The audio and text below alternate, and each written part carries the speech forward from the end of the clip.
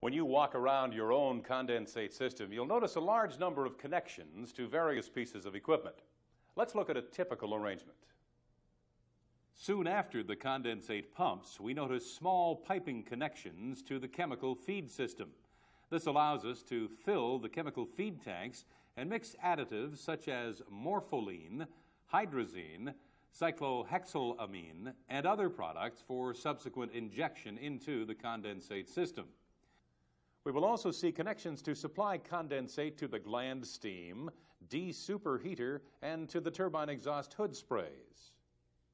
We also note here a recirculation connection which passes condensate back to the condenser through a control valve.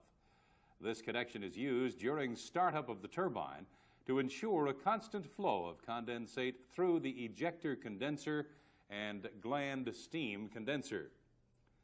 This is necessary because during the initial stages of startup, there will be no feed water flow to the boiler and consequently no condensate flow to the de-aerator. Later, as condensate flow increases, the flow measuring element signals the recirculating valve to close.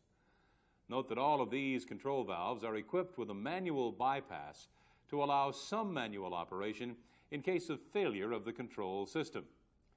In actual fact, this would be difficult to manage, but it would at least allow us to perform a shutdown in reasonable safety. One other important connection in the condensate system is from the condensate fill pump, which is located adjacent to the condensate tank. This fill pump provides sufficient pressure to allow us to add water to the de-aerator or the condenser when the unit is off load. In this condition, of course, there would be no vacuum in the condenser to draw water from the condensate tank. Now, at this